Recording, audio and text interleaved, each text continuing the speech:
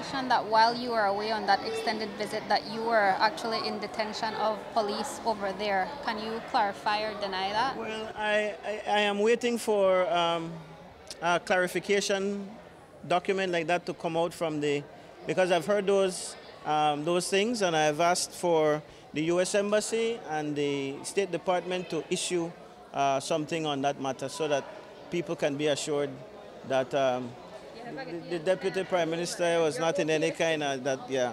So these are rumors. Would you consider these rumors?